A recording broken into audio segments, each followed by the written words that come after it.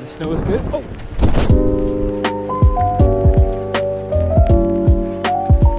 All right, today we're finally reviewing the Salomon QST 106. Let's go. Woo!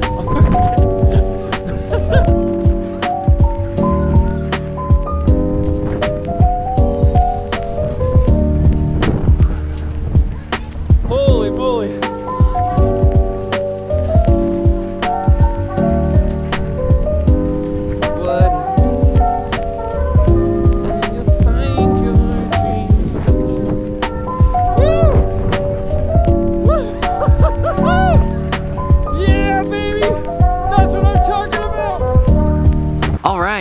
Welcome. If you're new to the channel, my name's Elliott and you're watching Rickety Ski Reviews. Today, finally, the long awaited. I have been wanting to review these skis for months and months. Honestly, since I bought them this summer. I'm gonna be reviewing the Salomon QST 106.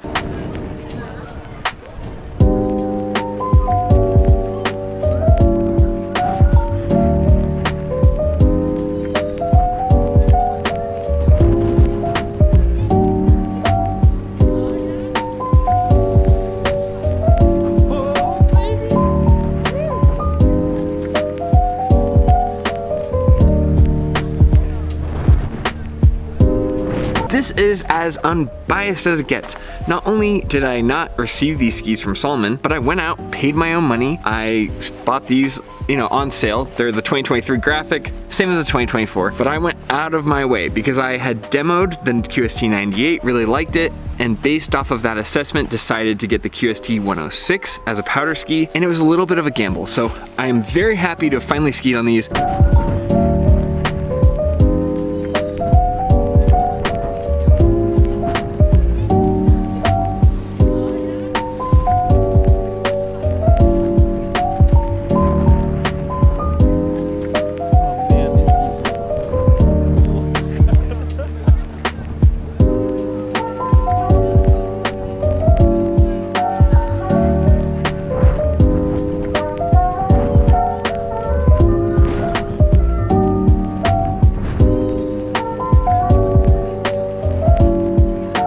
So first, let's start off with construction. These skis do not have metal in them. They don't have Titanal.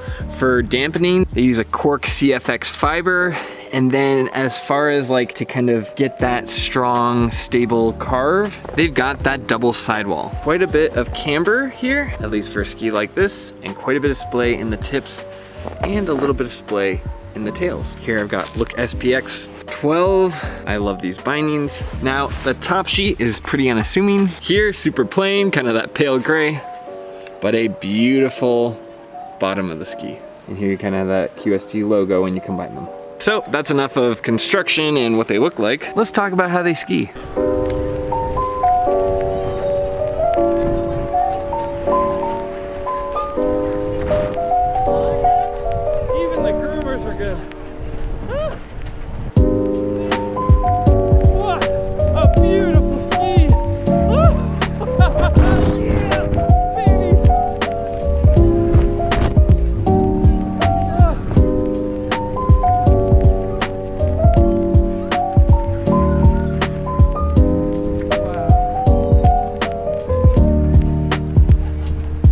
Now, first impressions, these skis were insanely fun.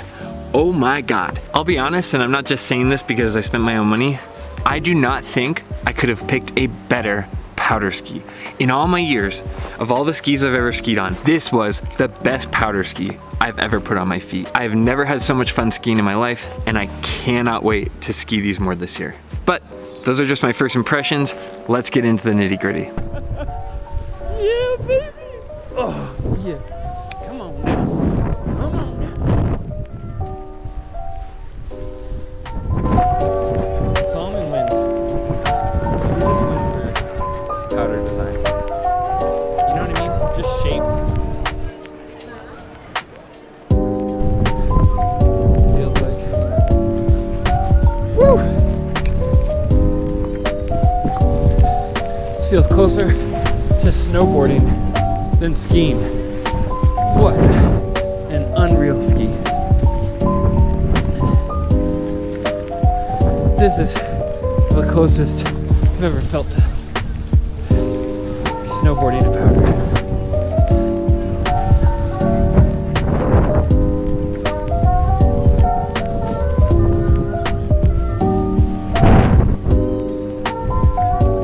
Now first, let's talk about the cons and then we'll talk about the pros. I'm gonna switch it up a little bit this time. First off, the shortcomings of this ski. Salomon advertises it as a daily driver, and that is totally not accurate. I would not want this as a daily driver. I'm out west, certainly wouldn't want it still. I wouldn't want to just ski on this every day because it's so wide and it's really fine for curving, but there are much better skis out there. It's not because it's like a bad ski. I just think that it took a lot of energy to ski them and you're not getting the full experience if you're just skiing them daily. I bet that you would get really sick of these just in that it's a lot of width. It's a lot on your hips, it's a lot on your knees. Don't get a 106 as a daily driver unless you're somewhere like Snowbird or maybe parts of Alaska or Canada, but this is not a daily driver. This is a powder ski in my mind. It does everything super well there. It's not something I would give to an intermediate skier. It's not something I would just pick off the rack and hand to anybody. This is a powder ski. If you want to be able to run between the powder and the groomers, it does really well. It's not to grab it out of your car any day of the week. I can say that now. I have two pairs of skis. I have an Atomic Maverick 88 Ti and now the Salomon QST 106. On a day where it's like a bluebird and it hasn't snowed in a week, I'd want my Atomic Maverick 88 Ti. So just so you know, Salomon's advertising on it is a little bunk. What else? Downsides. I don't know. The color's a little pale. The bottom is really cool. This is the problem with this ski. This ski review was the first time I've ever felt really foolish because I have been struggling to find anything wrong with it. I skied it for the full day. I tried to push it to its limits and I just could not find them. The only limits on this ski were me. I crashed one run and it was 100% my fault. I just like got so caught up in having fun. One of my tips kind of got crossed. You could blame the snow. The snow is a little sticky on the inside and fluffy on top, but it was really just me. It's user error. But you know what? That wasn't the ski's fault. Maybe it's my own shortcoming, but I could not find a single thing I didn't love about the ski. And you know, it's embarrassing too because that's kind of become my YouTube personality. I'm snarky. I like will really dig my fingers into things and find things wrong with the ski. I couldn't find anything here. I was just grinning ear to ear the whole time I was on the ski. Carving, if you're like looking for a really heavy crud cutter, like a Volcal M6 Mantra, K2 Mindbender, even some of those like peak skis, if that's what you're looking for a bad condition day, this isn't that. That's not really a defect of the ski, just so you know how it's categorized. It's not a hard, heavy condition crud cutter. This is like a surfboard. I don't know, that's not a con of the ski, that's just, I guess if you wanna like, you know, pick on me in the comments for not being able to challenge these skis more, I get it. And I love roasting skis for their problems and defects, but with the Salomon QST 106, I failed to find any real issues.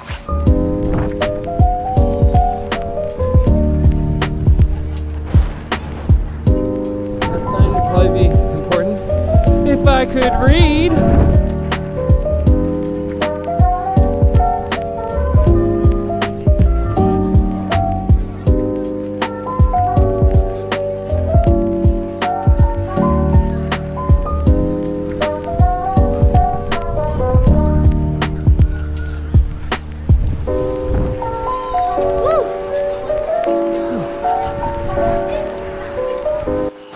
Alright, now let's talk about the good. These skis absolutely shred. These were the most fun I've ever had on powder. This is the best powder ski I've ever skied on in my life, hands down, no competition. I haven't had that much fun in powder since I snowboarded. This is the closest thing to what a snowboard feels like in the powder on skis. It was amazing. It's not magically gonna make me fly in the air. It's, you know, you still have to be able to ski it, but I was not able to find this ski's limit off trail or in the powder. It hopped turn to turn beautifully. Edge to edge was no problem. Even in the trees and quick little things. Areas where the Atomic Bent 100 struggled, this ski had no problem. This ski was an absolute joy to ski. I had no issues turning them, heavy snow or light snow, because some of it was wind blown and some of it got kind of heavy into the corners. No problem either way. I took it on the Super G hill, made some nice easy carving turns. I could still get my hand on the ground. What an amazing, amazing ski.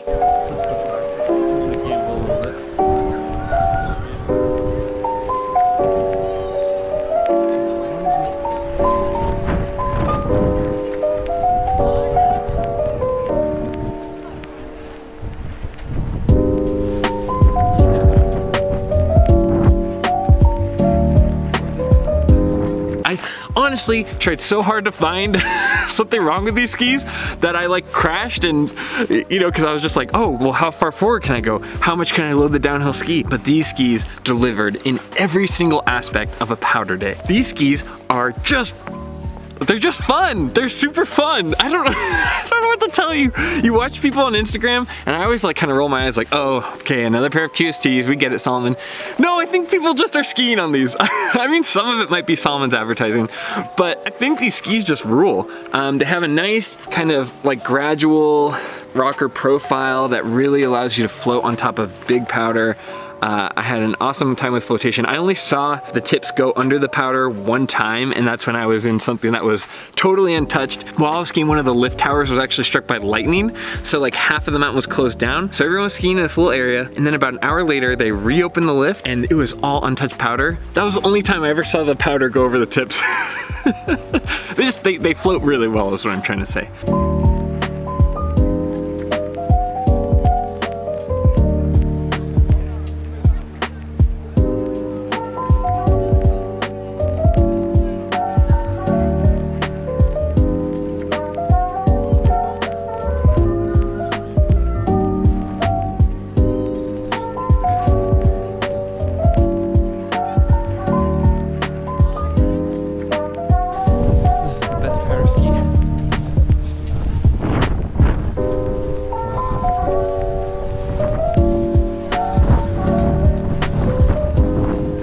If you're somebody who likes carving, that good feeling of a good carved turn, you can get that in the powder. Somehow, it's like the same kind of flotatious feeling. You're not on the front of your boots as much, but you can just make a nice gradual turn even in the powder. And I gotta say, nothing feels better. I think a lot of what the ski does well is in the shape of the ski.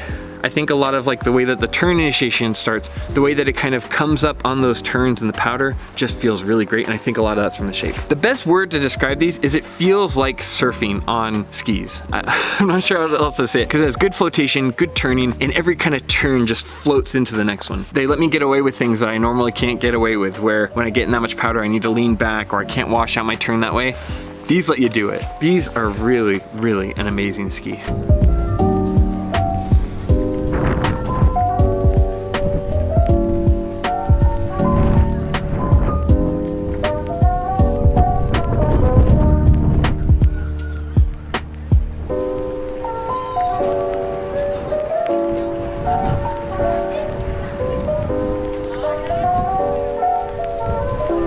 They felt perfectly stable when I got them up to speed. I never got any of that kind of speed wobble you get from some of the lighter skis. I was able to load the turn when I needed to carve kind of in the groomers. The turn initiation feels really good. You kind of have your bite in the turn at that second bulge in the ski. Sometimes I've talked a little bit when I was reviewing the Head Core series that I think that there's like a ski that gets designed, and then the other ones kind of fall in line, like they're an altered version of that ski. I think it's to keep development costs and research costs down when you're doing a ski design. For instance, the Atomic Bent 100, my theory on that ski is that the Atomic Bent 120 is the original, and then the 100 is just kind of a slimmed down version because it doesn't really feel quite right in the dimensions. Similarly, for the Head Core 99, it just feels like a stretched out Head Core 93, where they maybe put some filler in the middle and just widened it out. Shape feels a lot better. It makes a lot more sense. With these skis, these feel like the original. These feel like this is what the Salomon QST line was kind of designed for. This feels like the best width of the Salomon QST that I've skied. And I've only skied the QST 98 and the 106, but the 98 feels like a shrunken version of this. It just doesn't do everything quite as well as the 106 when it comes to off-trail performance, when it comes to flotation, when it comes to kind of just fun and surfiness. It still feels good. I gave the Salomon QST 98 an 8.5 if I remember right. It still feels surfy and good, but the QST 106 feels like a better version of the QST 98. It gives you all the surfiness. It maybe gives you a little bit more patient turns when you do carving, but the fact that it can carve it all at 106 is amazing. It gives you a ton of spring when you're kind of going in between areas. I went through the steps, which is like powder and then cat track, powder, cat track. When I was kind of going off of those, I felt a ton of spring out of these skis. Every turn felt smooth and bouncy. I'm trying to kind of narrow in on what's good, but it's a long list. The next thing I liked was the stability out of the turns and the tails. When I loaded it up the turn, it would still give me a strong platform in the back of the ski. The way that I ski, this was just like the perfect balance of turn shape when you're on firm snow and surfy flow in soft snow.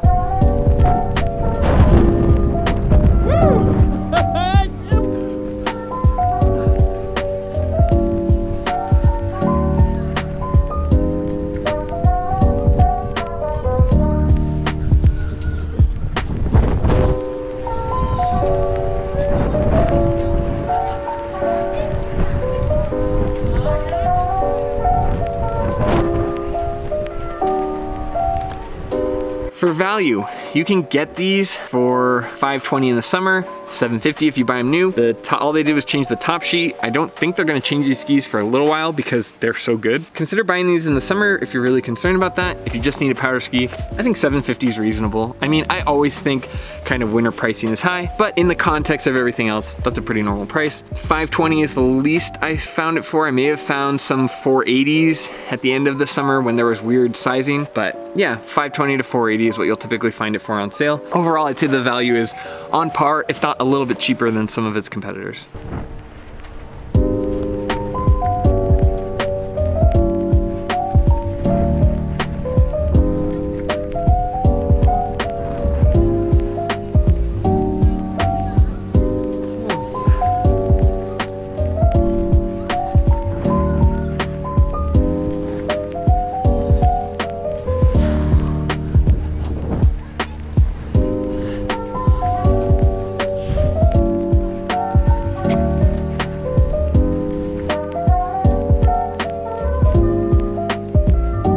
I think the thing that's really hard with the ski industry is that the way we describe things makes it seem like one ski might be perfect for every climate, and these aren't.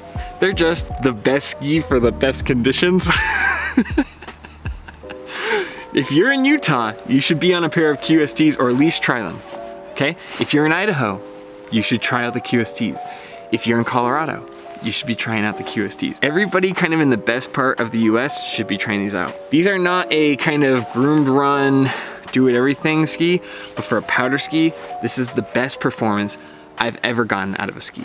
But if I was someone from like Oregon and the weather was bad, I don't know if I'd want to be on these skis. On a good powder day, they're gonna be awesome. If I was on the East Coast, I probably wouldn't be looking at these. Might look at a 92 if you like something in the trees.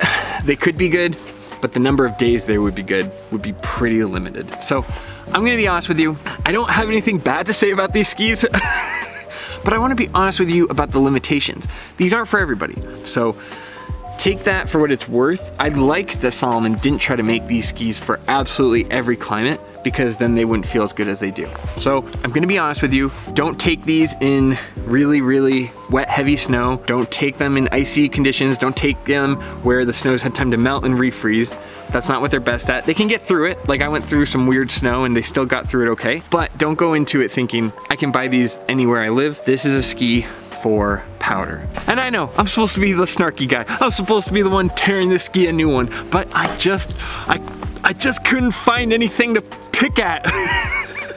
I have more limitations than this ski does. You know what's funny? I told Zach to buy a pair of these when they were on sale. When I bought them, I was like, Zach, you gotta get on them. And he's always looking for the best deal. Oh, I think if I buy them from here, I can get them for under 500. And I said, okay, Zach, now they're on sale, they're 440. No, they gotta be under 400. And he just watched this thing go by. Obviously, it's not a big deal to wait. He can get them this next summer. But Zach, if you're watching this, I gotta say, these skis are not just the real deal. These skis are the pinnacle of powder skiing. And I don't make any money. Salomon, they don't return my calls. I've reached out LinkedIn, Instagram, whatever. I know people who know people. I'll send a message. You think I've got any response? No. Salomon, apparently for some reason they want nothing to do with me, and I'm still telling you the truth. When stuff is bad, I'll tell you, but this isn't bad. This is as good as it gets. Now for score, I am grading these as a powder ski. I am not grading them as an all mountain ski. A 106 is not an all mountain ski in my opinion. I know people will take issue with that, and that's fine. You guys can deal with that in the comment section. But strictly as a powder ski that I will take on groomers and I want to be able to carve and make turns, but primarily as a powder ski in a 106, this ski has zero flaws that I can find. They're a little bit ugly on the top sheet, but I don't care about that at all. For a powder ski that you're gonna take in the woods, that you're gonna take a little bit in the groomers, I'm gonna regret doing this because I'm gonna get a lot of heat, but I'm gonna give these a 10 out of 10. These were perfect. I could not find anything wrong with them, And not only that, this ski shape, in my opinion, has revolutionized how people will ski on powder. I'm not sure why they're not more popular than they are, but this is the best powder ski I've ever been on, the most fun I've ever had on snow. This is the best thing since snowboarding when it comes to powder. These skis are absolutely phenomenal. I don't say this lightly. I was tossing and turning all night in bed. Oh, there's gotta be something, right? Oh, no. These skis are a 10 out of 10. I've never done this before. I don't plan on doing it again. This ski is absolutely perfect when it comes to powder. The powder skiing and the comfort in which you can carve and how much fun you're gonna have floating edge to edge. So for me, here at Rickety Ski Reviews, the 2023-2024 Salomon QST 106 gets my first ever perfect 10 out of 10.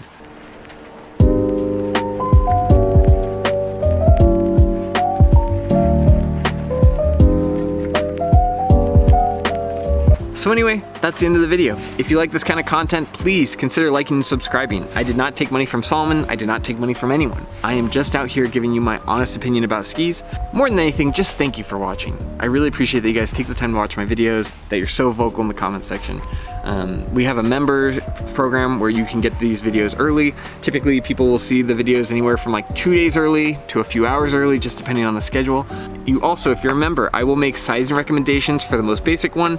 I will make ski recommendations for the second tier, and I will actually review your skiing, and you'll send me a video of your skiing. I will give you critique and things that you can improve, and maybe even drills that you can do, and that is for the third tier. So if any of those interest you, being a part of our community really helps out the channel. But as always, just thank you for watching. Thanks for taking the time to watch. Thanks for being here. I really appreciate it. And as always, I'll see you in the next one. See ya.